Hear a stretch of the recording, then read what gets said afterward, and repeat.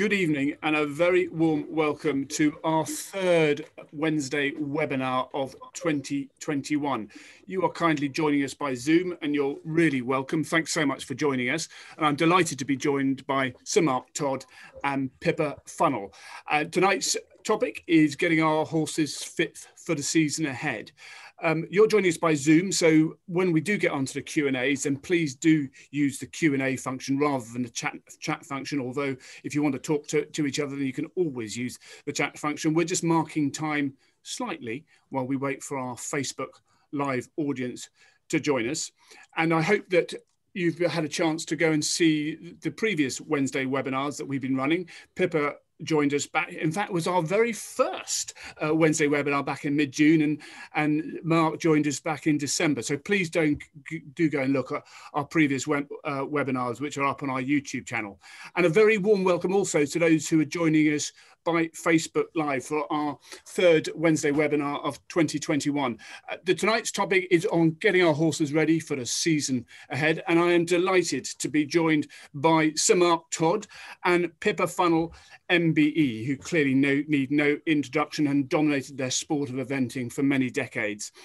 The format of tonight is going to be slightly different to how we do it normally. It's going to be far more conversational. We've got three sections that we're going to run through, and then we're going to open it up to Q&A. So please do, if you are joining us by Zoom, then use the Q&A function at the bottom of the screen rather than the chat function. And if you're joining us by Facebook Live, then please do use the comments function. Now, this is supposed to be interactive, so if you're joining us by Facebook, then please do share the live video. And as I say, when we get onto the Q&A, please do get really engaged. Now, we've run a series of this since last June, and we're looking to run more webinars over the course of 2021. So if there's particular topics that you would like us to focus on, then please do send those in to education@worldhorsewelfare.org. Now, the next Wednesday webinar is going to be in a fortnight's time, and that's going to be on equine first aid on March the 3rd. And we'll place a link in the chat function shortly, so you can sign up for that one. Now, before we start, I'm going to, in theory, I'm going to share my screen.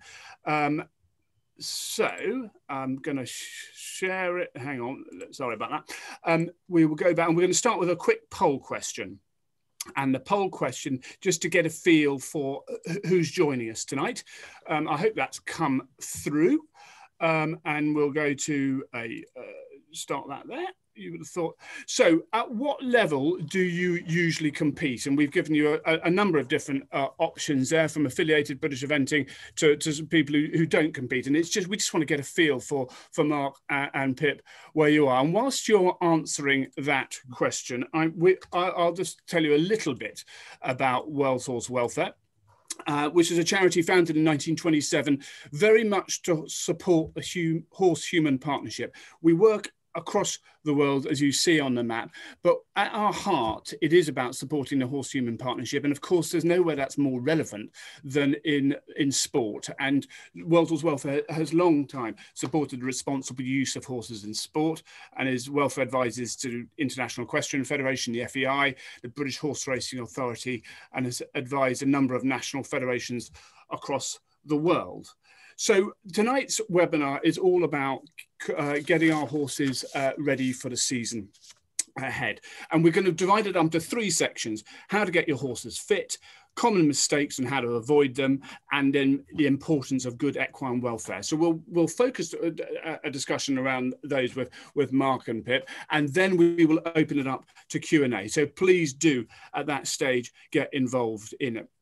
And I'm delighted, therefore, to introduce our two panelists, who I say need no introduction. Between them, they have over 7 decades of experience in eventing. Mark's first sort of shot to prominence in the UK when he won badminton back in 1980 on Southern Comfort III. Many of you might not know that his groom that day was Andrew Nicholson. And Andrew, obviously, Mark went on to dominate the sport of eventing for so many years, which prompted Andrew to say that Mark could ride anything. He could even get a cross country. He could even go around cross country on a dairy cow. I'm not sure he's ever done that, but of course he's had so many wonderful horses, and Charisma, the horse that took him to double Olympic gold in 1984 and 1988, obviously one of the best of them. And then Pippa, whose first pony was, according to her interview with Pony Magazine, was a little black hairy pony called Pepsi Cola, who could do a little bit of everything. I loved in Pippa's interview of that, the best piece of horsey advice was that 95% of a horse's problems is what the rider is doing on top. How true that is. But of course, Pippa's so well known for being the first ever winner of the Rolex Grand Slam, having won Kentucky, badminton and Burghley in the same year. So I am delighted to have Pippa and Mark with us tonight. And before we get going, Basil, can you give us the answer of the quiz? There we go. We've got over a third who are affiliated British eventing, and about a third who are doing unaffiliated competition, and a smattering of the rest. So there you go. It's wonderful to have you all with us. And Mark and Pippa, a very good evening to you. How are you doing? Good evening, Rob. Good evening. Good evening. Brilliant. Well, listen, we're going to keep this relaxed. I know you're both drinking water, so and you want something stronger to drink. So the first bit, we'll just how to get our horses fit to compete. Now, of course, we live in a slightly strange world at the moment in terms of living under restrictions. But Pip, if I come to you first, a suitable training program for someone who's looking to set out on a BE80 this year, what sort of first thoughts would you have? Well, I think for sure fitness isn't something that can be done in a hurry. It has to be done over several months. It's not something you can suddenly do within a week. It's a slow build up, building that sort of foundation to the basic fitness, and it depends at what point you start at. For instance, my horses start from old-fashioned way of being out in the field, or for a long time over the winter. So it's a slow build up over several months. I would say for BE 80 and 90, I would compare that with my young horses that are coming into the sport, a 5 or a 6-year-old. So fitness for that, I would say, again, every horse is individual, so you have to go a little bit on the type of horse, whether it's got thoroughbred in it or whether it's something a little bit chunkier and a bit more of a half breed. But I would say that for that level, I think just the nature of the sport, if you're regularly training for all three disciplines, I don't think you need to be going regularly to the gallops at all. I think the basic training, covering the dressage, covering the show jumping and the cross country should be enough. That gradual build up, and for sure with the cross country schooling, that will give them a bit of fitness anyway. So I'm personally a big believer in spending as much time out at the school, believe it or not. So I'm a real believer in hacking, but again, that depends completely on people's situation at their own homes, whether they've got safe hacking or not. Brilliant. Thank you, Pip. Mark, obviously having got into the world of, you've had a couple of stints as a racehorse trainer, does that make you think differently about how someone should prepare for an eventing season? No, I mean, basically we start off the racehorses pretty similar to starting off an event horse, but you've got to remember in racing we might be dealing with like 2 or 3-year-olds, so you can't be hammering them too much. But as Pip said, I think we always used to start ours off, if they'd come in from the field, by doing road work and gradually building that up before they went into the school and started doing schooling. But if you're doing 80, 90, it's not a huge level of fitness that is required, but they need to be built up and get their muscles fit, even to do the sort of basic dressage and show jumping and cross country. So you need to be, as Pip said, practicing those sort of things in your build up for the competition. But the problem at the moment is not knowing when that competition is going to start. But the bonus is that, it gives you more time to train and get ready. Brilliant, yeah. So, Mark, what do you think in terms of someone who's setting out? What facilities do you think someone needs to be able to get their horse fit enough to do a B80? Well, when I first came to England, my facilities were a field and stable, and that was it. I didn't have an arena, I didn't have gallops, I didn't have anything. But we were lucky enough. We were close to a quiet road, so we could go hacking to get fitness into the horses. We're also quite close to some hills. And I think hills, if you've got access to hills, it's a brilliant way to get horses fit, even just walking or trotting up hills. Nowadays, with the roads the way they are, if you're having to work on roads, it can be quite tricky if you're in a busy area. I mean, again, where we are, we're quite lucky. We can get up on the Ridgeway and we're completely away from traffic. But what was the question? What facilities do you need? I mean, you had a stable and a field. Yeah. It's like you can make do. If you've got one horse, you don't have to have an arena. If you're lucky enough to have fairly dry land and not too hard, you can do it from the field. You can. Most people have a horse box that they can box to go somewhere to work in an arena or whatever, or you can make an arena on the grass. You might only have a few oil drums and a couple of bits of 4x2 to make jumps, but you can. There's if you're creative, you can make do with very little. I mean, obviously, if you're fortunate enough, you have an arena, you have jumps, and you have access to good hacking, and you have access to cross-country schooling, and that makes life probably a little bit easier, but it's not totally necessary. Brilliant, yeah. I mean, Pip, from your perspective, I mean, the importance of road work would obviously resonate. I mean, but if you can't get out on the roads, what would you suggest?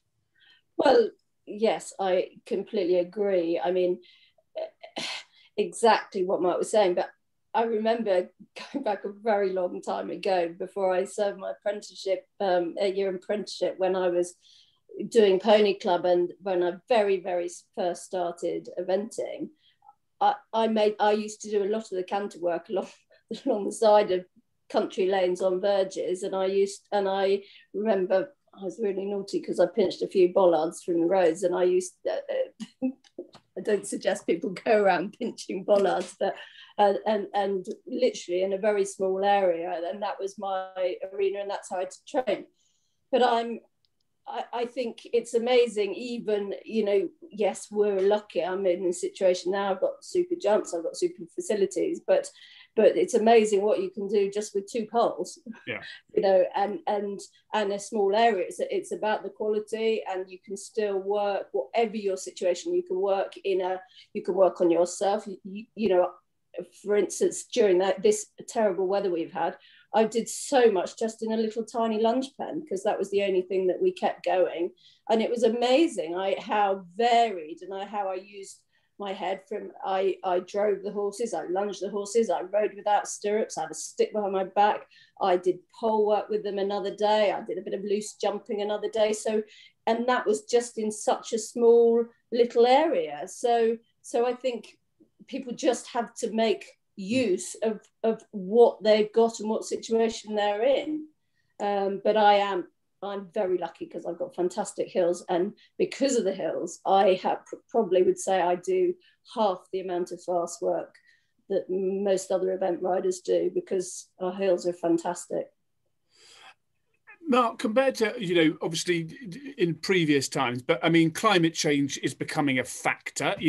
We, especially the wetness of this winter it had us all depressed. I mean, what kind of challenges does that create in terms of getting our horses fit? Well,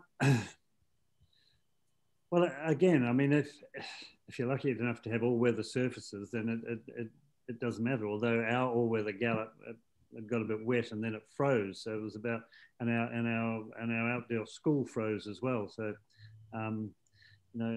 and in fact, the only part that we could ride on safely was the field, which had a good covering of grass, and we could ride on that. So, you know, if you've got access to safe roads, you can always go on the road, providing it's not frozen up and dangerous. So, you know, you've, like Pippa said, you've just got to be a little bit inventive and use your head and use what you've got available. And Pip, in the summer, you know, the biggest problem is the ground gets so hard now, and so you know, that can be a big problem with horses and getting horses fit if you've only got hard ground to work on, because it can jar them up, wear and tear on the joints and that sort of thing. Yeah.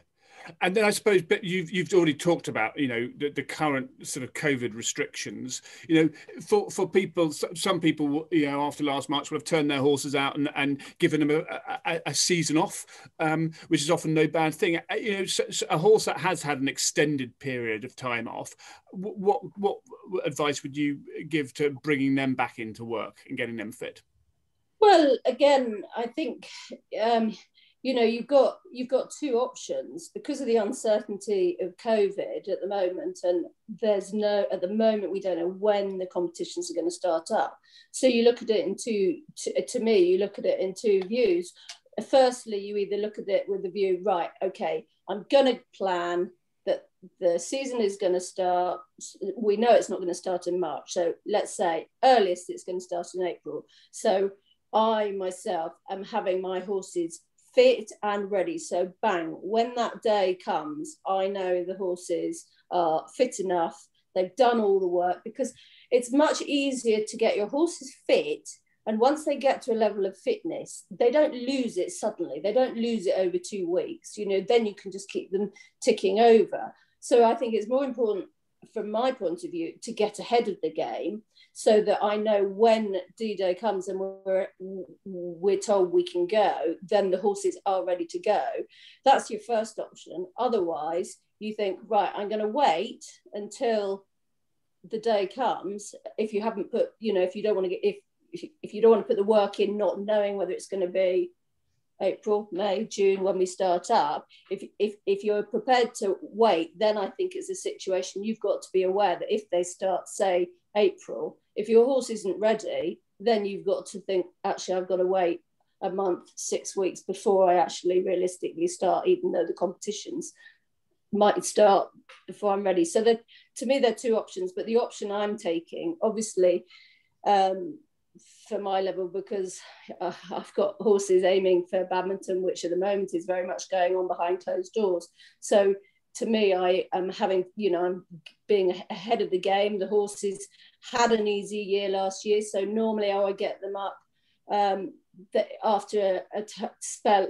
They normally have a sort of between 8 and 10, 11 weeks out in the field in the winter time, and I would normally get them up sort of beginning of December, sometimes some of them in the middle of December, whereas this year, because they had an easier year last year, they came up actually the last week in November. So they're 2 weeks in front of what they normally would be.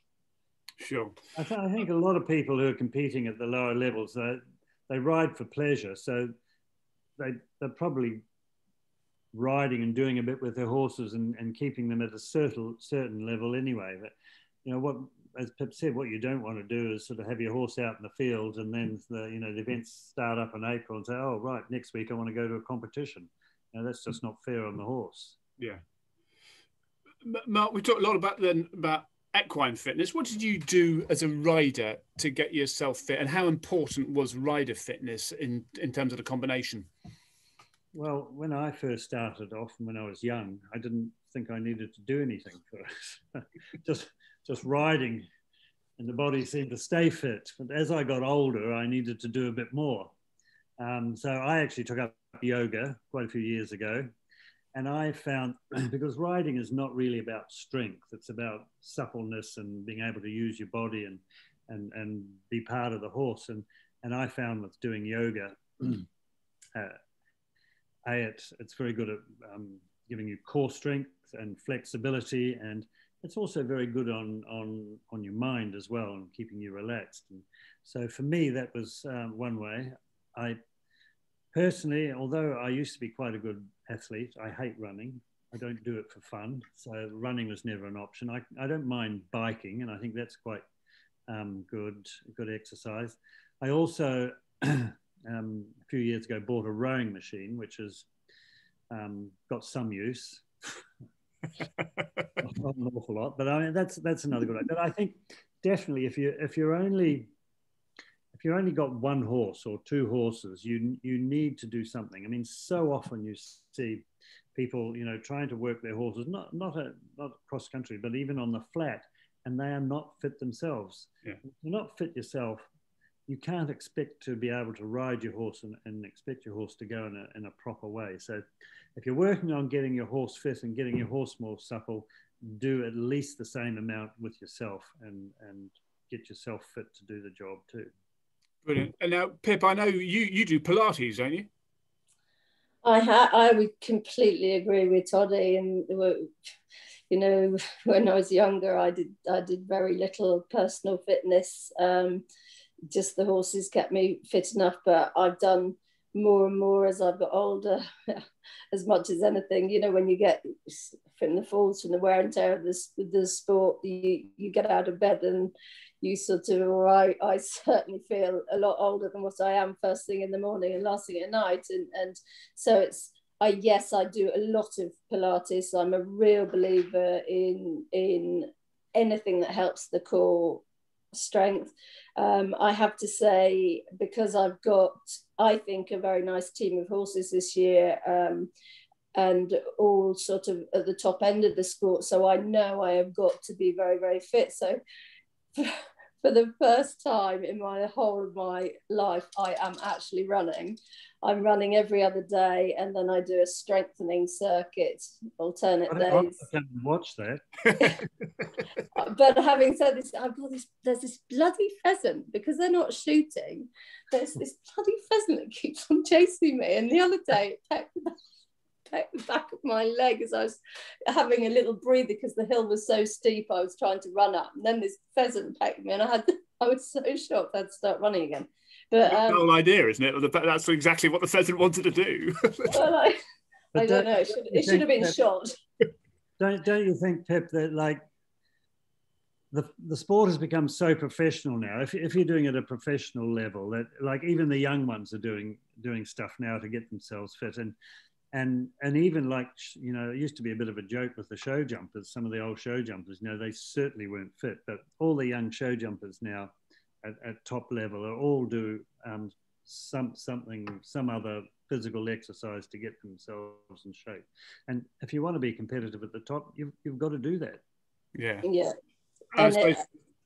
And it only helps, as Mark said, the fitter we are, the more it helps the horses. And that's exactly, to me, by working on your core, you see people when you're teaching them, and you can see a 10-stone girl riding around, but she rides like she's 14 stone, or you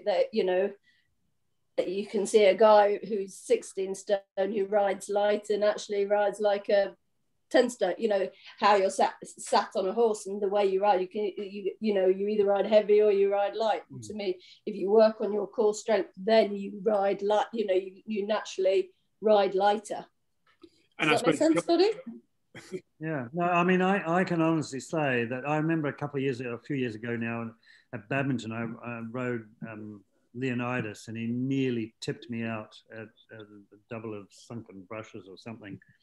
And I know if I hadn't been doing my yoga and work on core strength, I wouldn't have been able to stay on. Yeah. And it was purely because of that I was able to stay on and carry on.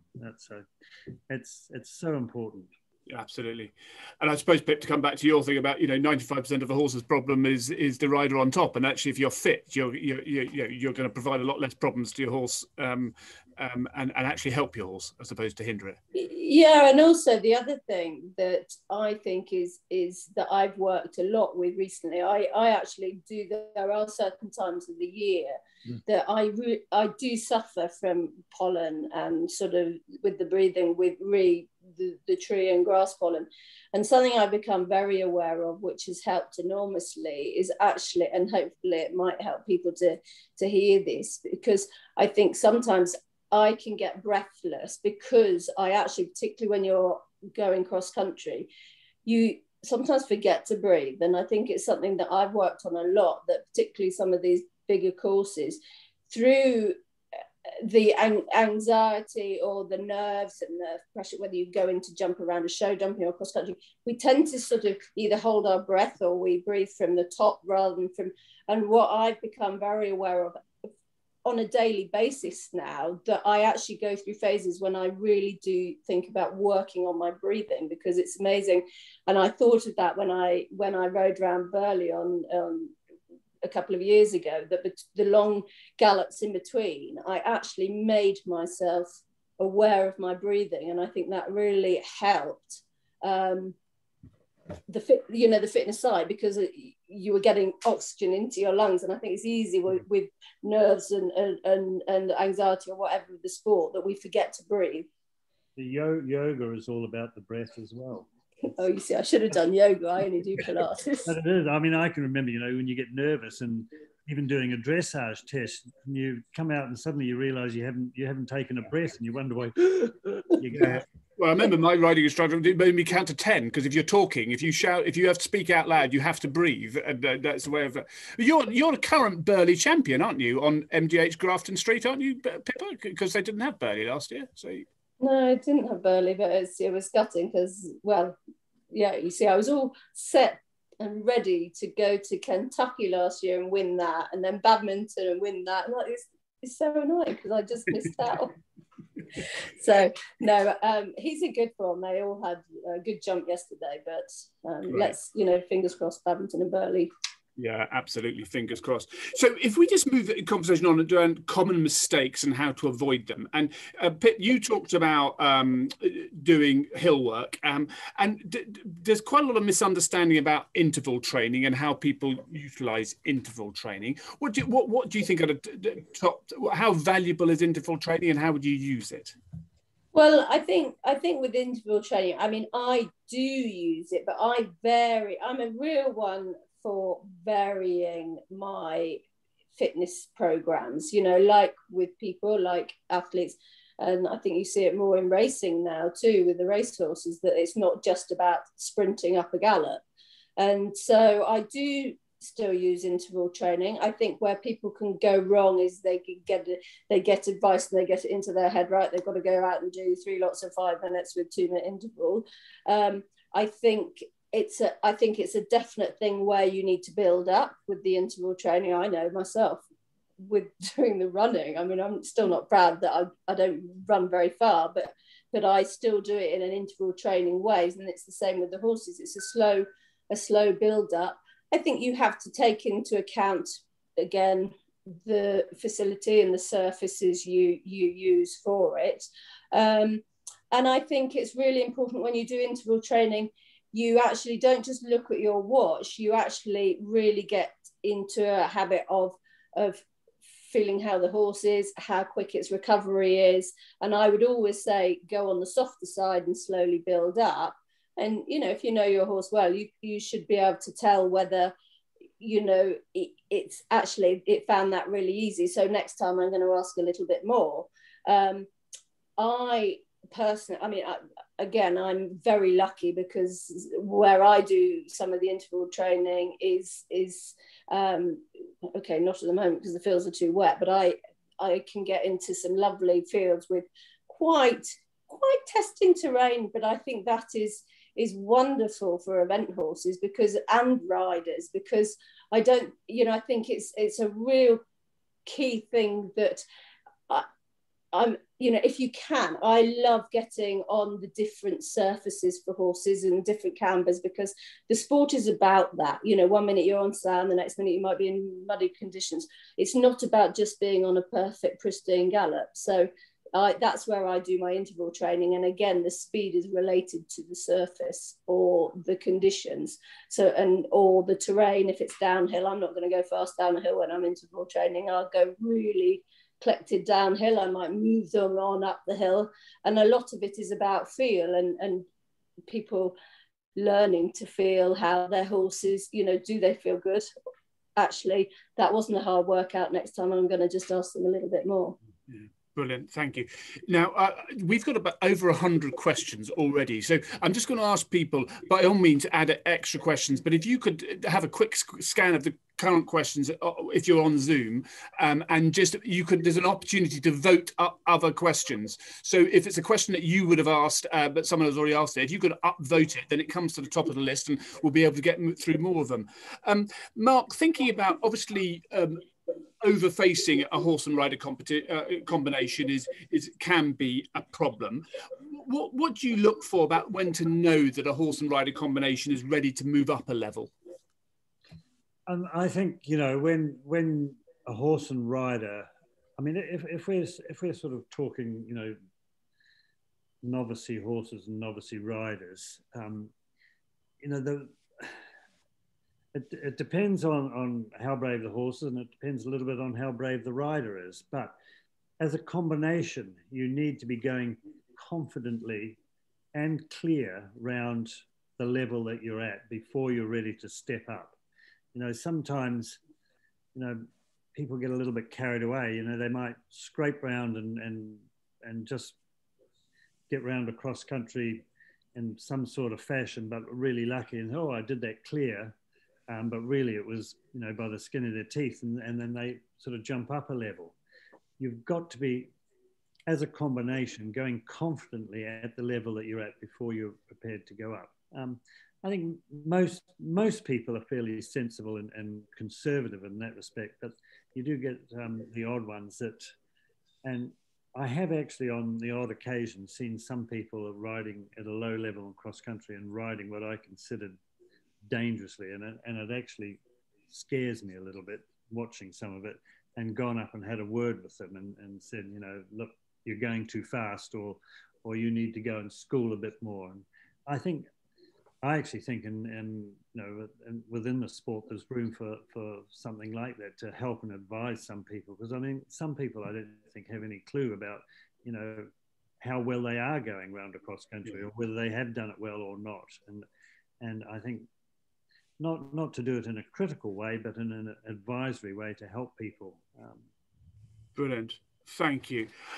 Pip, you obviously with the Billy stud, and you bring on a lot of your own horses. What mistakes do you think it's so important to avoid when preparing a young horse for competition? Well, I think the key thing is not to run before you can walk. And I think a lot of people, and I see it when I offer help or when we go cross-country schooling, you see other people schooling. I think so many people go wrong because if a horse is unsure, they try and use speed to get over the question. So I would never, ever use speed. And that comes from our 4-year-olds coming to their very first cross-pole ridden. You know, they don't come fast, because the slower you come, yes, in front of the leg, you know, on that straight line, and you give them time to see what the question is. So I want to, you know, when my young horses first go cross-country schooling, they always have an older horse to lead them into water for the first time. And then it is a case, that horses learn from correct training, you know, to stay in front of the leg, but you don't need speed to get them there. And if you have a problem where a horse is a little bit unsure, or maybe it jumps a bit too big into water because it's green, it astounds me the amount of people that then might do it 2 or 3 times, but I will actually keep repeating it until the horse is so comfortable with no pressure, being able to work out its footwork. And that is what, you know, cross country is all about, the, you know, confidence, as Toddy picked up. And I don't know whether anyone read one of the quotes that I used in Horse and Hound, that trust takes years to build, seconds to break, and forever to repair. And that's one of the key things I really believe in with our young horses, with all horses, that it's not trying to run before you can walk. And if you do run before you can walk, and horses get over that ditch by speed rather than given time to look at it, it will bite you in the butt later on when that ditch gets bigger. Yeah. I think one of the things that we always used to do with the young horses is never jump a fence that you can't do from walk. Yeah. At the beginning. So they don't learn, quite often they'll come and stop and have a look, and that's just, but you should be able to then from that standstill kick and make them step over it and go. And I think so many people ask too big a question too soon. So the horse learns to stop, and they stop because they don't understand or whatever. And then once they've learned to stop, it's very hard to get it out of them again. So our rule was always start off with over low fences, ditches or whatever, that if they did stop and have a look, that you could kick and make them step over it from a standstill. And they learn then to go forward. So turning that on its head then, Mark, I mean, how do we promote longevity in event horses? I mean, it's obviously, I guess, a lot of incorporating what was already said, but are there any sort of thoughts or tips you'd have around, trying to promote longevity? Well, I mean, if you're talking sort of international horses, I mean, I think the biggest thing is the surfaces that you work on, because, to get horses fit and keep them fit over the years, at top level, they need to do a lot of work. And if you're working on bad surfaces, unlevel ground that's too hard, or shifty ground that's hard women it and soft the neck, you will get injuries, and it's very hard to keep them sound. So having a good surface for those horses is very, very important, whether it be the arena that you ride in every day, the gallops that you use, or even where you go hacking. I never go trotting over rough or unlevel ground, because it's so easy for a horse to, turn a joint or whatever.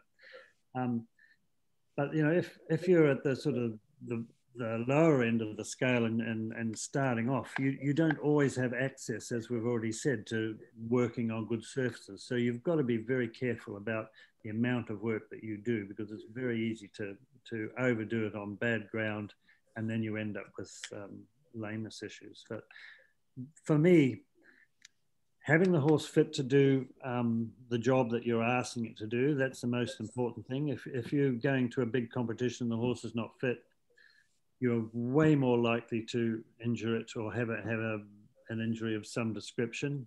So fitness is very important. And again, as I've said, the surfaces that you work on.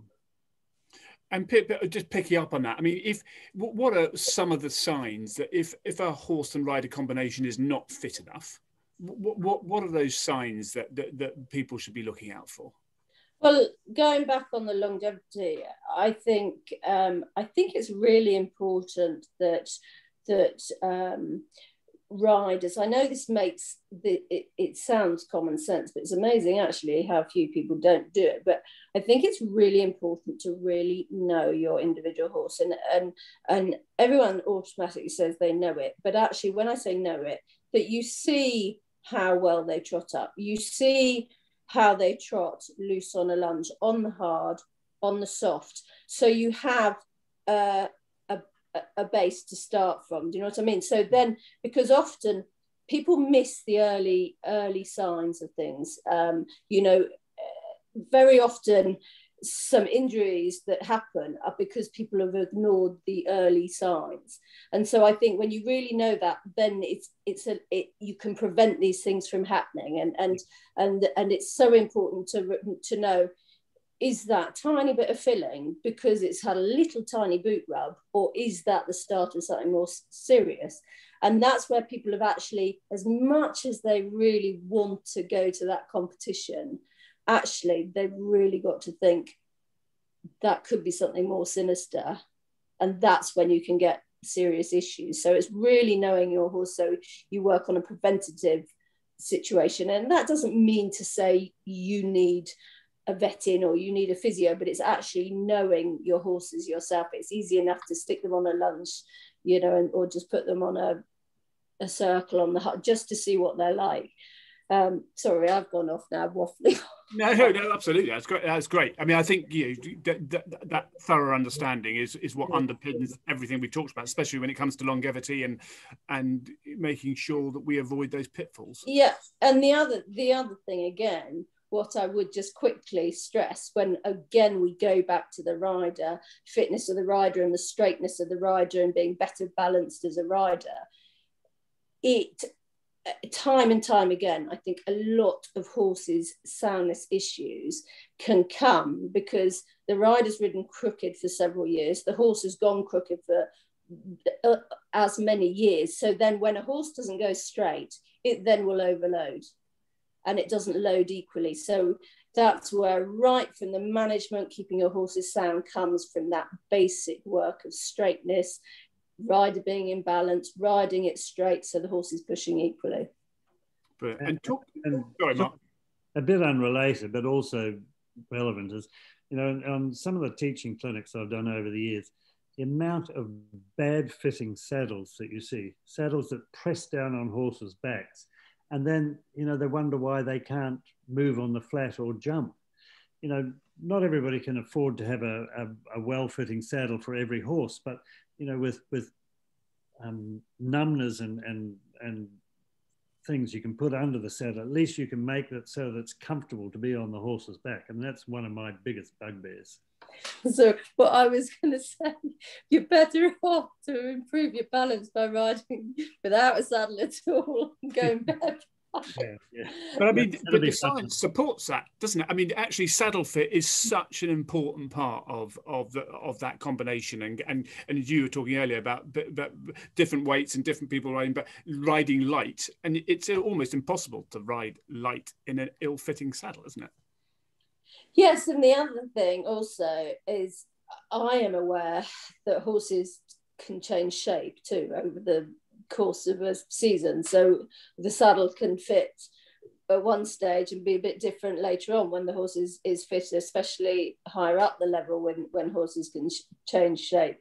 So, yes, it's worth seeking advice, but there are so many different pads and things out there and things that you could do to make it more comfortable for the horse. But also, it's also important that you have a saddle that suits you. You see, I see saddles that you can just see sitting on a horse when people come for lessons, and you can see the way the saddle is, where the rider would sit, it will throw the rider backwards. So you've got to have a good fitting saddle, but also one where the rider can absolutely sit straight.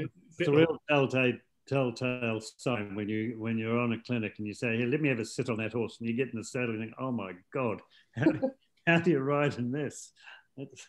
So that's a lovely segue into, because obviously having a decent fitting saddle is a really important part to protect and support equine welfare, and obviously since the two of you started eventing, there's been a sort of a transition in thought around the importance of good equine welfare. So Mark, what do you think constitutes good equine welfare in sport? We're very fortunate in having these animals as our partner in sport. So I think it's our responsibility to look after them in the best way that we can. In eventing particularly, it is a tough sport, and it can be tough on the horses. So all the things we said, you have to have them fit to do the job, which I think is the most important thing.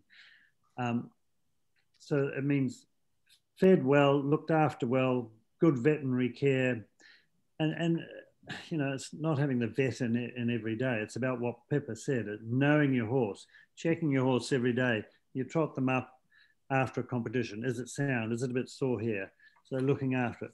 We have physios that come in to do the horses. We have back people. We have, they are, for us, they are the athletes. We also have to be an athlete too, but they are the athletes that have to do most of the work. So they've got to be treated like top class athletes. And that's the only way you get longevity out of it. It's the only way to be fair to the horse. And I think, and therefore that is good welfare for the horse. Brilliant. And Pip, when we think about what, definition of good equine welfare, Mark's touched on the physical welfare, good healthcare, and such like for our horses. But there's also a great understanding about the importance of mental well-being, and actually giving our horses, getting them to feel good, so they live a truly good life. How do you achieve that with your horses? Well,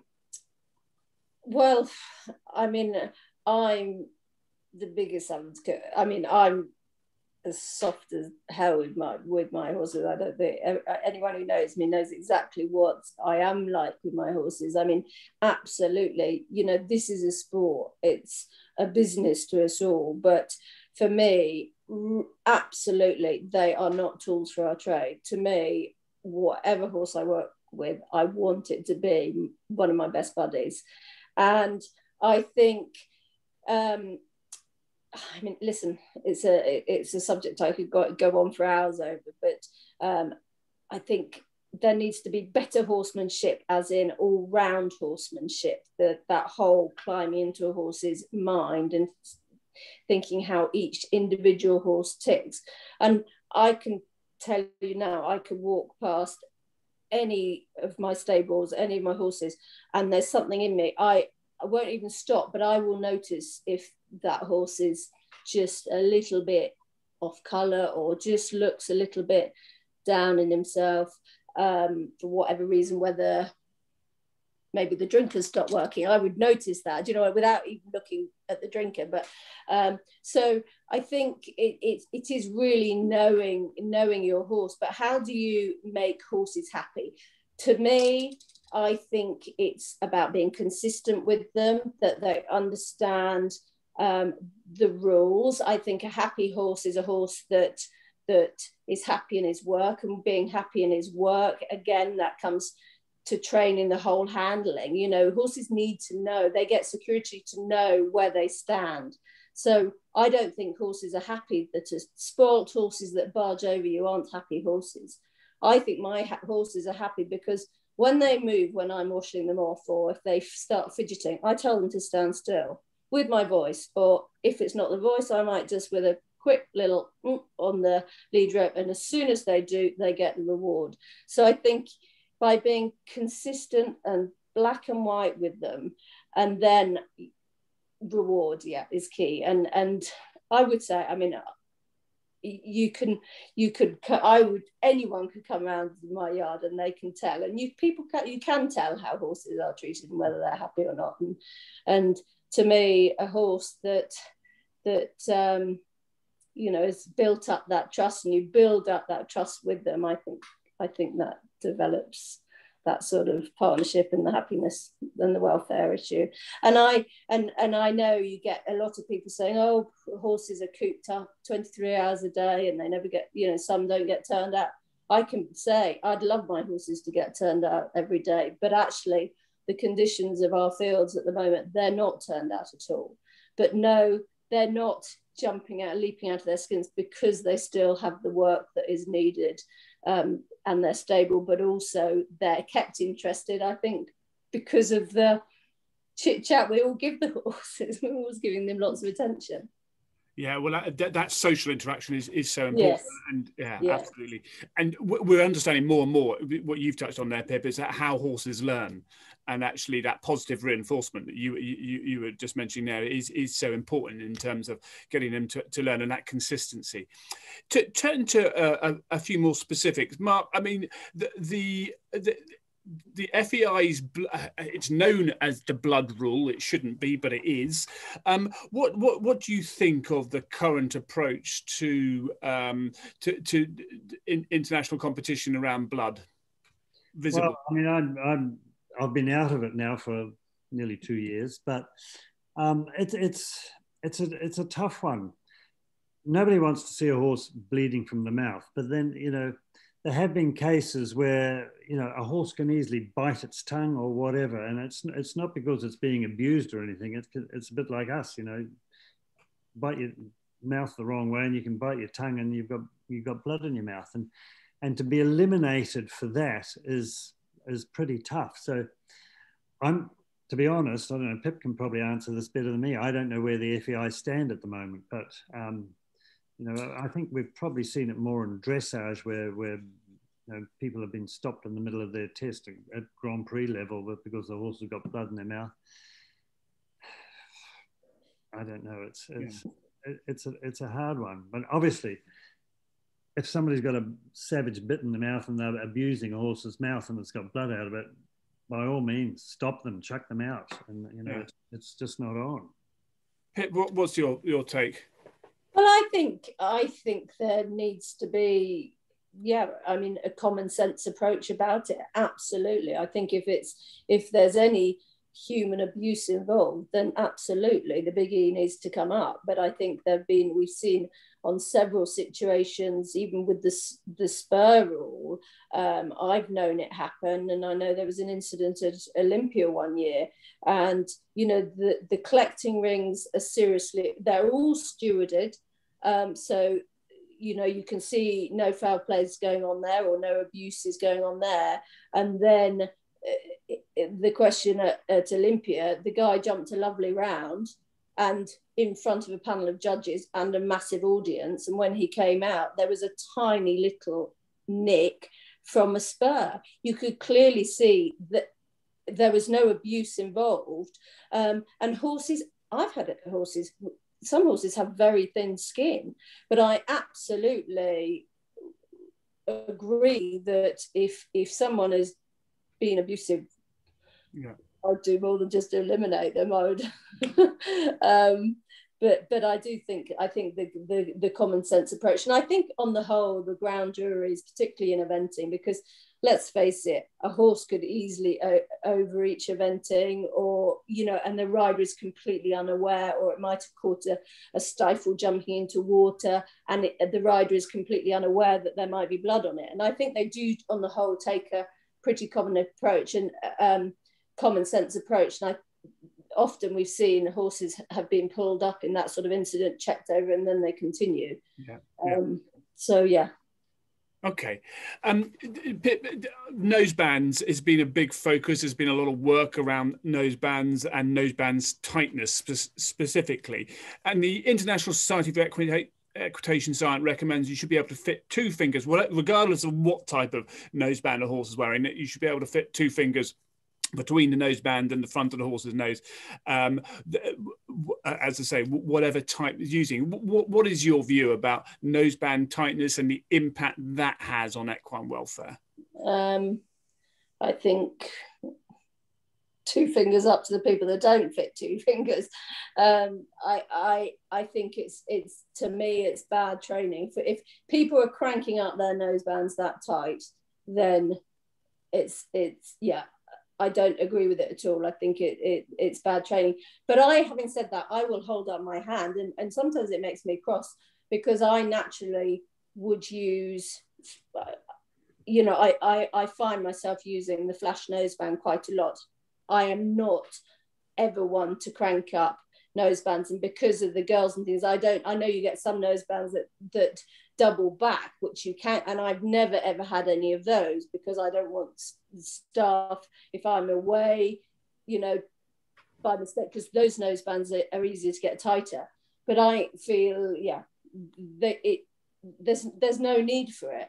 And on top of that, while we're talking about tack, one thing that people often maybe aren't aware of either, which I would check the whole time, is how easily you can get your fingers underneath the headpiece, because there have been incidents where there's so much pressure over the poll, and that wouldn't be something that people are aware of or they check, but it is unbelievable. If the noseband's a little bit low and it's done up, and then you think, oh, it's a bit low, and you adjust it to put it up, suddenly there's all this cold pressure on top. So I think it's worth, on top of checking your noseband, check your headpiece as well. There's not too much pressure, that you can get your fingers under there too. That's so important, because we've talked a bit about sorry, Mark. You know, I think the tightness of the noseband normally comes in, a lot of it is in the dressage. And I think maybe there needs to be a look at, and judging dressage, that horses will naturally open them and close their mouth a little bit. And I think this is why a lot of people shut their horses' mouths, is because if a judge sees the horse opening its mouth a little bit, then they get marked down for it. So, maybe that needs to be looked at a bit too, that, let a horse use its mouth a bit during the dressage test and not just have it clamped shut. Yeah. Absolutely. I mean, we've talked a bit about saddle fit, and Pip, you made a really good point there about bridle fit is as important, and it's really important people do check that, and it's not just the noseband. Pip, maybe best one for you, because obviously Mark's into the racing world now, but the FEI this year has banned the trimming of whiskers in competition horses, I think from July. What do you think about that? Well, I mean, I'm going to be completely honest here. I do not have a problem with it at all, and I probably agree with it, but I will hold up my hand and say my whiskers have been trimmed. And what about mine, yeah. Thanks, Toddy. And yes, I mean, if there's that much proof, then I'm feeling incredibly guilty over all the years I've trimmed all the horses' whiskers. And yes, it is probably for cosmetics. But having said that, knowing my horses very well, I can't say that any of them have whacked their heads in the night because, so I'm absolutely fine with it. And I think it's one of those things, if that is in the best interest of the horse, that's absolutely fine. And my horses have all got hairy whiskers, which is fine, and I don't have a problem with the rule change. And if it's for the horse's advantage, then great. And I probably have done the wrong thing for the whole of my career. Toddy, have you trimmed your whiskers? I mean, our horses, we used to trim all the whiskers, always have done for years, and I can honestly, hand on heart, say we've never had an issue with a horse in any way involving that. Right. And I just think there's a lot more pressing welfare issues than trimming horses' whiskers. We don't do it with the race horses now because it's not a showing competition or whatever. And I probably wouldn't do it with the event horses either. But in my experience over all the years, as I said, I've never known a horse with trimmed whiskers, have a problem. It's not as if they're out in the wild trying to fend for themselves or anything. They're in a safe environment. So I don't know, but I'm much like Pip. If I was doing it, I'd be fine with it. But I think there's bigger issues. Quite possibly. I mean, I suppose it's just where, and to come back on your point, Pip, we shouldn't beat ourselves up on what we've done in the past about things we didn't know about. It's when there's a greater understanding, then that's, you look forward, you don't look back. But it's obviously created a lot of interest. So now that's sort of done what we talked about before. There are 158 questions waiting to be answered. So I hope you're here till a midnight gone 3 weeks time, because we'll get through as many as we can over the next 20 minutes or so. Can I have a sip of wine? Of course you can. And Mark, I know you were getting quite low, so do go and get yourself a top up if you need. I came unprepared. So Yasella has asked, what do you do the week before a competition? Pip, I'll come to you first.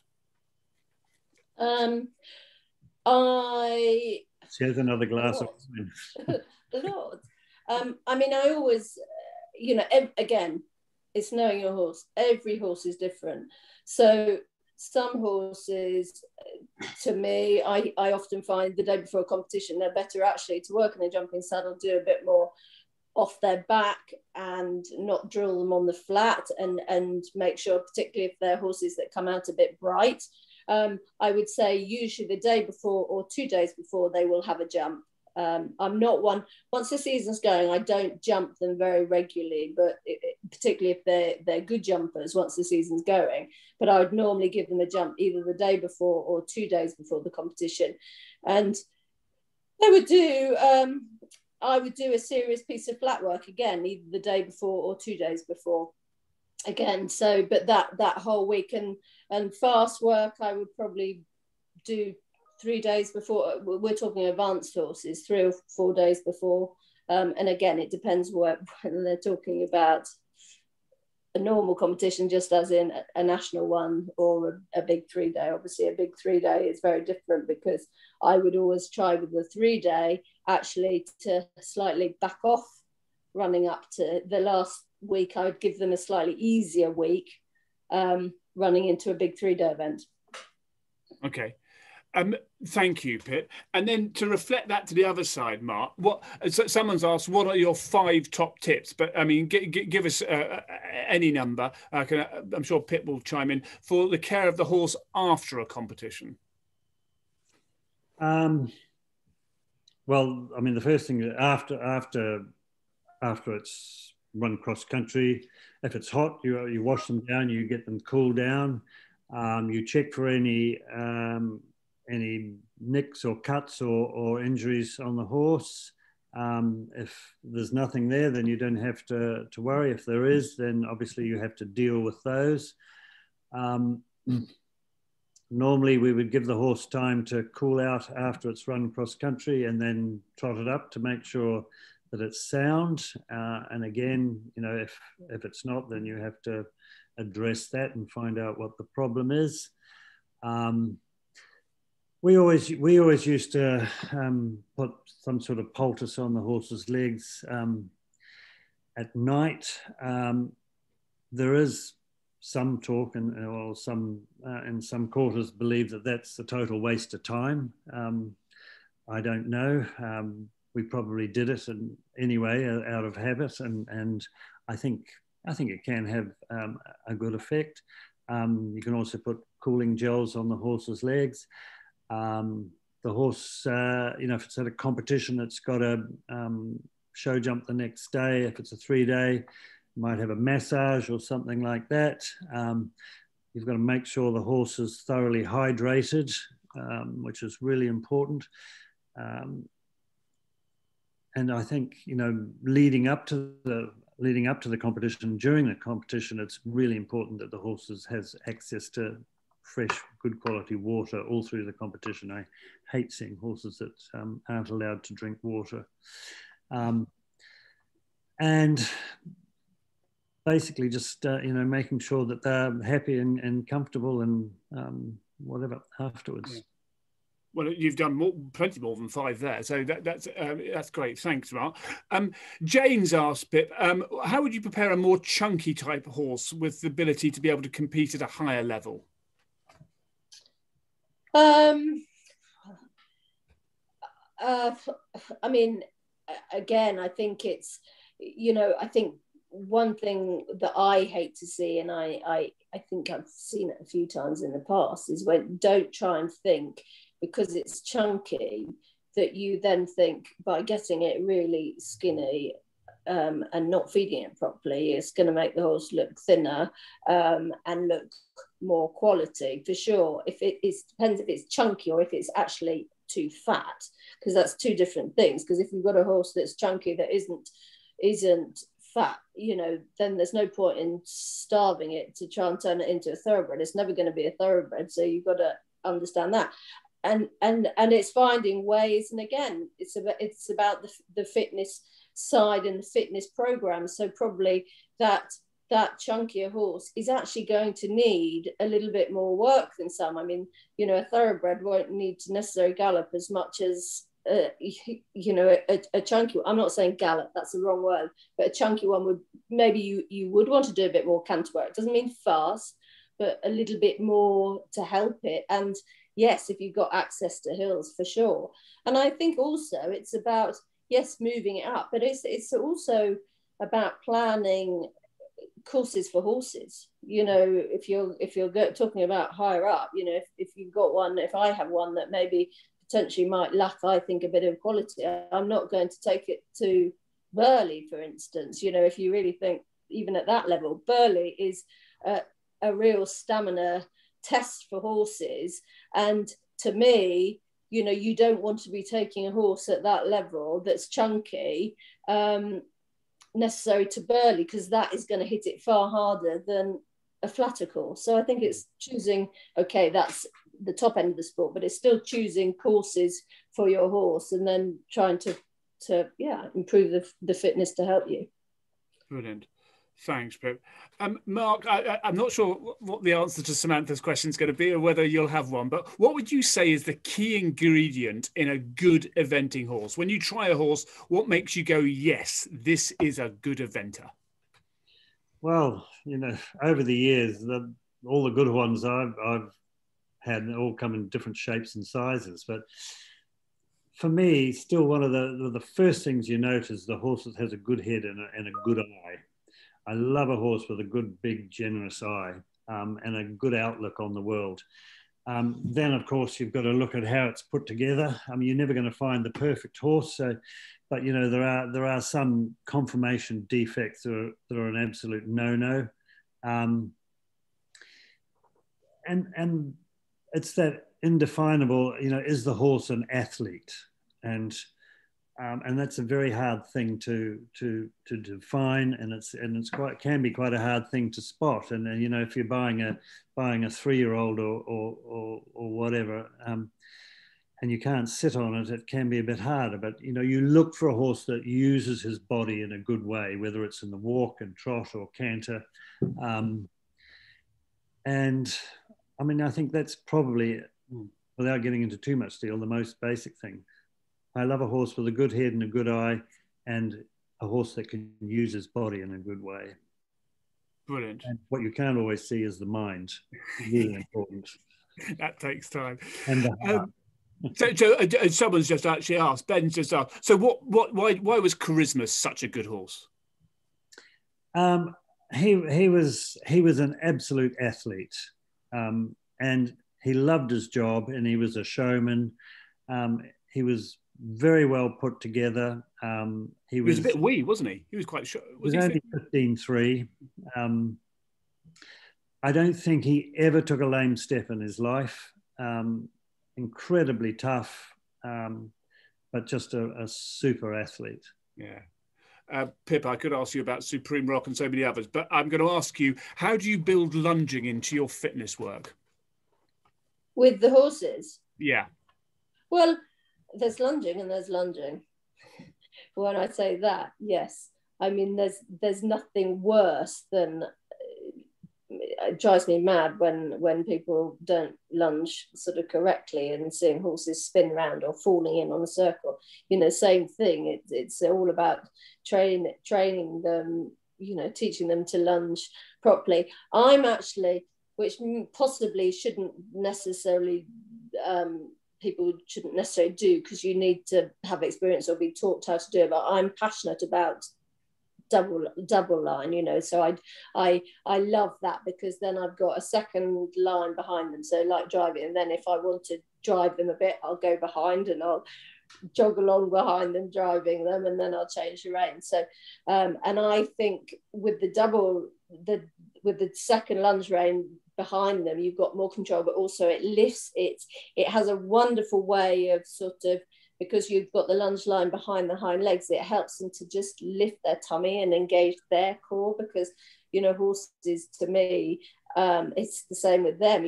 For them to get supple, their tummies have to come up and their backs have to come up. So I think there's huge benefit I find with lunging, but there isn't a huge benefit if they're being lunged badly and just hooning around, falling in. Then it actually can really work the other way, and the same thing again with surfaces. You've got to have a good surface to lunge on. Brilliant. Okay, thank you, Bev. Mark, Naden's asked, any tips for a horse who could be more courageous, or they want to make more courageous, or is that something that is not trainable? It can be trainable. I think the key with a horse that's not too courageous is not to overface it. And you have to be really positive and strong as a rider to help give the horse confidence. And I think if it's not courageous cross country, it's like, as we've said earlier, don't jump things that are too big that are going to frighten it. But yes, you have to be very positive.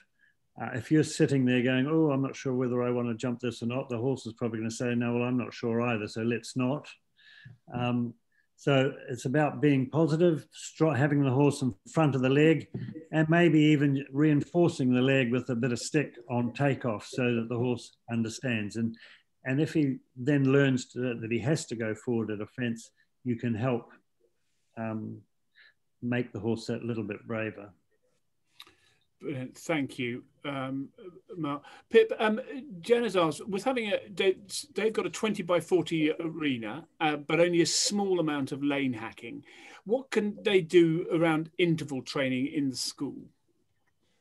Well, I still think you can, even in a 20 by 40, you can still vary the pace and again, for rider fitness, jock up your stirrups, stick them right up, and be out of the saddle, off the horse's back, and move them on slightly up the short, up the long side, and you can change your balance as if you're imagining you're going cross country in that position, and then before the short side, you could bring your body up, close them up, move them on again, so you can still change your rein and keep it all balanced, and I sometimes sort of have things in the school that you sort of almost imagine that's like going around trees or something, so you're all the time, but in a cross country type position. So you've got your shorter stirrups, and again changing gears, and keep hacking on those lanes too. Yeah. And the other thing too that can help re-fitness, which I've done too, and I've been doing it a bit now because I've now been to St Canters a couple of times, but you needn't go big at all, but put some little fences up and just keep incorporating little jumps as you're doing your interval training. Have some little jumps as well, so you're sort of keeping, because that again is helping the fitness. Sure. Brilliant. Thank you. Mark, how often do you jump your horses during the on and off season? Well, it depended a bit on the horse. As Pip said earlier, preparation leading up to the first competition, they'd probably jump once, twice a week. And again, depending on the horse. Once the horse is in competition, if he was a good jumper, you wouldn't jump them that much at home. I never used to jump big at home a lot. It was more sort of suppling, schooling exercises. Occasionally you have to jump some bigger fences to get them used to it. But once the horse knows its job and is at a higher level, they don't need a lot of jumping, I don't think. Brilliant. Thank you. Pip, what's your view about steady trotting on the roads and lanes? Is it bad for the joints, or is steady okay?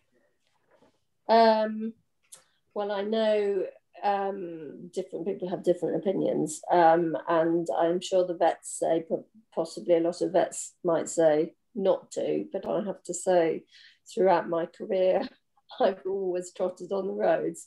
Yes, I haven't trotted fast on the roads, but I've always trotted particularly uphill, slowly uphill, and with the horses in a shape and a frame, and I always used to joke, because William Foxpit never used to trot on the roads, and in the old days I always used to say, well, why don't you trot on the roads when you have to trot around these stony old roads and tracks and things? And so different people, he hasn't, I think he does now, but I've always done it, and I think I probably have always done it because it goes back to the fact that, as a kid I grew up very much hunting. I hunted with the pony I rode, and hunting people trot on the roads, and I could honestly say, I think all the years I've trotted on the road, I don't think any of the injuries I've had with horses are because I've trotted on the roads. Absolutely. Thank you, Pip. Mark, what is the one thing you would tell your younger self about competing? If you could reflect back to 1978, when I think it was your first World Games in Kentucky, what would you tell yourself? Oh God, that's a hard one. I don't know. Not have so many parties in the lorry. Um, I honestly don't know. I don't know what I'd tell myself, because I've had, you know, such a fortunate time doing it, and a great time doing it. Probably do it all over again. Yeah. Well, that's marvellous. And in a similar question, Sophie's asked, Pip, she's 10 years old, and she would like to know how to start my eventing journey. You've got to keep following your dream. You have got to work very, very, very hard. Yeah, I mean, never be afraid to ask for help. Get help, get advice. I think you know, that is key. And I think watch a lot of people, learn by watching other people. And yeah, the main thing is enjoy it, love it, love your pony, look after your pony or your horse. And hopefully you'll be as lucky as I've been. Well, and get your mother, get your parents to hopefully look after you, and just warn them, because I think my poor mother has gone through hell watching me eventing. I love it. Mark, obviously, especially with racing now, I mean, how would you alter your fitness approach for your horse if it's had a tendon injury, but it's been given the all clear to jump? How would you vary their fitness regime? Well, I think if it's been given the all clear, and well, presumably then, you know, there's a fairly standard protocol with getting a horse back to fitness if it's had a tendon injury, and it goes along the lines of what we've already talked about: slow, steady build up, and gradually building up the amount of work. And touching on what we were talking about or Pip was talking about earlier, road work, I think it's also very beneficial to do a small amount of trotting on a firm, level surface that actually does toughen and harden the tendons and ligaments as well. Not pounding the roads forever, but a certain amount of it. And then, you know, just gradually building up, schooling on the flat in the school, then start jumping small fences and just taking it gradually and gradually building up the amount of work. Thank you. So listen, I didn't warn you about this, but we've got so many questions. We're going to wind up shortly, but we're going to do a bit of quick fire questions. So either yes or no answers, or really short answers, if you could do that, and we'll just see how many we can get through. So Amy's asked, how do you keep your horse in a consistent winter routine without it becoming too repetitive, Pip? Well, oh my God, that's not a quick answer. No, that isn't a quick answer. Well, I vary it. I mean, it's not just for the horses, really, it's for mine. It would drive me mad if I was doing the same thing every day. So I vary it every day, from, you know, whether I do poles or different pole exercises. I use poles a lot, or as I said, canter off their back a bit, or just keep changing things. But also, I vary, you know, what I go with a plan in my head, what I hope to work on a daily basis. And sometimes horses throw something else at you, so you work on something else, but you're never going to cover everything every time you sit on a horse. So have a bit of a plan in your head and keep it varied. Mark, Tara's asked, how many times do you hack your horses per week compared to taking them in the school?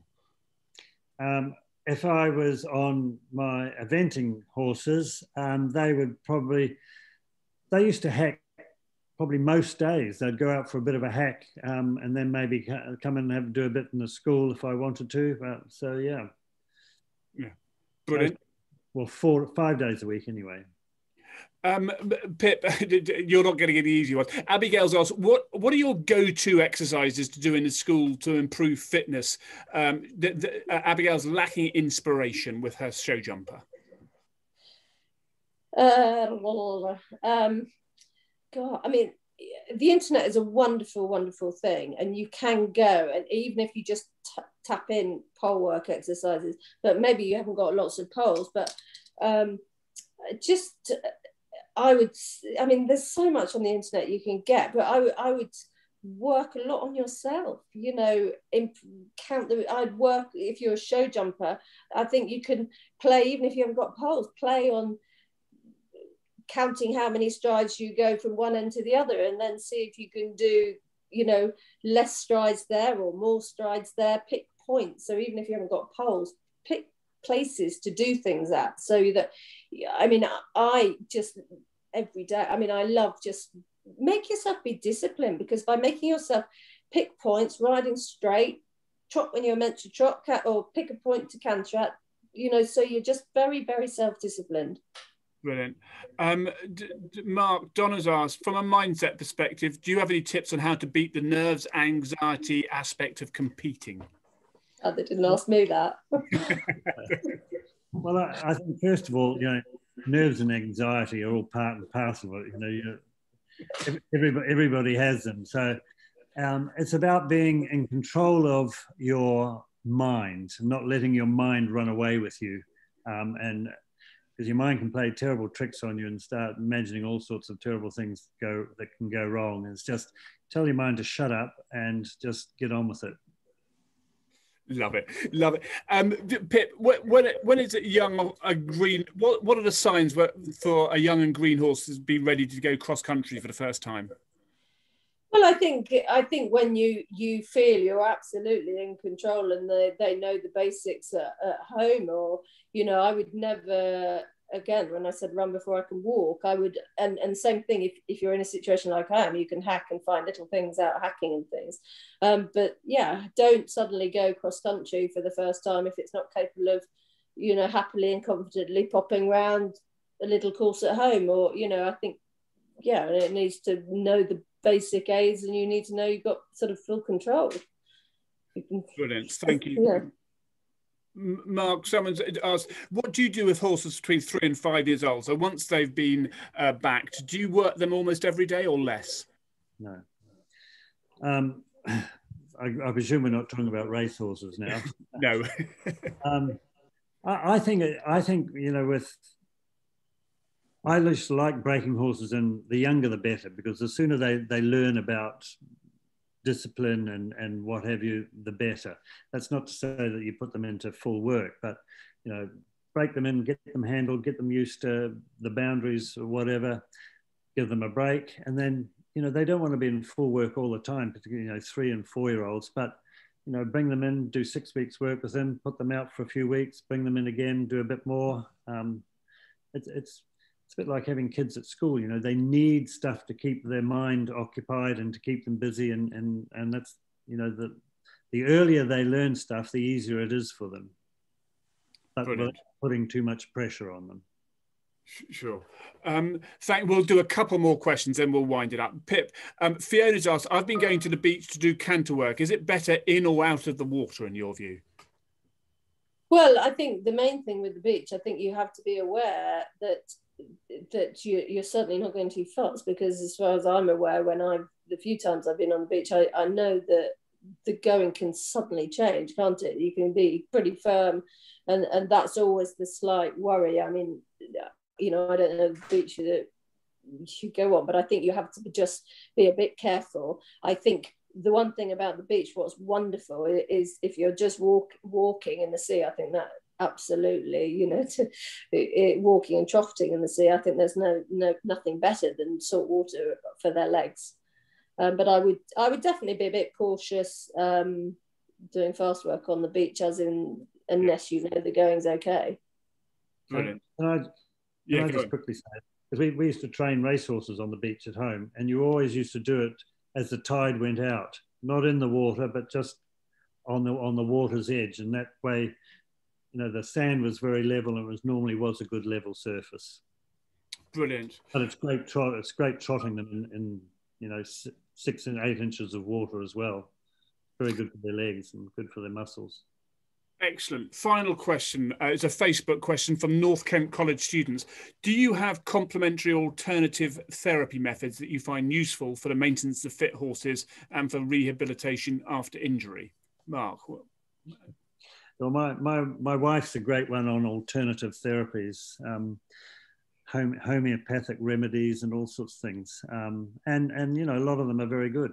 I mean, you still obviously need to use a vet for anything major, but physio, natural remedies are all very good for useful tools to have in your stable.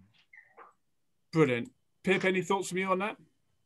Well, I'm very hands-on myself. I mean, I myself, yeah, with all the horses, I always regularly am feeling over their backs and things, and I think I do a lot of stretching exercises with them. And yes, I have a physio come in on once every couple of weeks. You know, with our whole large operation, we do have a physio come in to check them.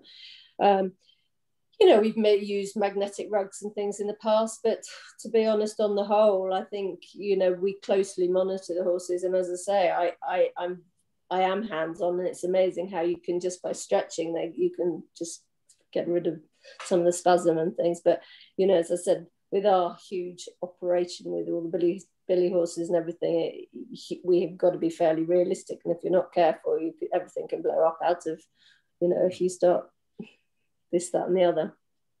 Well, one latest thing we've got is a salt therapy room for the horses, which is quite interesting, and then we've found it very good for clearing up skin problems on horses, coughs and colds and all that sort of thing. So it's So that's a room, do you say? A room, yes. We've made a special room, and it's got this machine that pumps medical grade salt and fine particles into there. It's a bit like being at the beach on a windy day. I was about to say, you bring the beach to your home. That's fascinating. We could go on. Listen, Mark and Pippa, thank you so much. Well, firstly, thank you to everyone. We've tried to get through as many questions, but I have to say it is looking up Mount Everest, because there's still so many that aren't answered. But I hope that's given you a flavour of how you can get your horses fit for the coming season, whatever that season may hold. Mark and Pip, thank you so much. Just before we go, obviously we've talked a lot this evening about getting our horses fit and the considerations that involves. Mark, what would be your final thoughts? What were the key to take-home messages to people who are listening? Well, it's a bit what Pip said, actually, is, you know, learn to listen to your horse. And I think that's probably one of the key things is, you know, they can tell you so much about whether they're not feeling right or whether they're feeling really good. And, you know, so do best by them, and you know, they will do best by you. Wonderful words. Pip, can you follow that? Yeah, no, I mean, I would absolutely, yes, exactly, would agree with Toddy on that completely. You know, it's sorry, I've lost the plot now. What was the question? What's your key take-home messages? What's your key take-home message? Well, I think, yeah, I think don't worry about things that you can't control. Work a lot on the things that you're capable of controlling. So, you know, absolutely keep working on yourself, keep looking after your horses, and don't regret. It's too late after the competition, it's too late after something by saying, God, I wish I'd been fitter. I wish I'd done this. I wish. Dot every I, cross every T, so that you don't have any regrets afterwards. None of us can control what's going to happen, the rain or whatever, but yeah, control what you really can control. Brilliant. I love horses.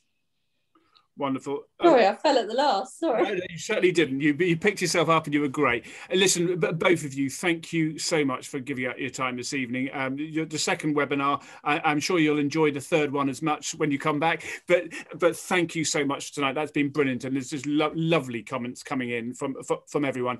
So thank you to Mark and to Pip. Thank you to everyone for joining us. If you've got thoughts on future webinars, then please let us know by sending your thoughts through to education@worldhorsewelfare.com. As I mentioned earlier, our next webinar is in a fortnight's time on equine first aid. So please do, there's a link there to sign up to that. Hopefully life is the days are definitely getting longer. Spring is on its way. The worst of the winter weather is behind us. So enjoy your horses. Thank you very much. Take great care of yourselves, and we'll see you in a fortnight.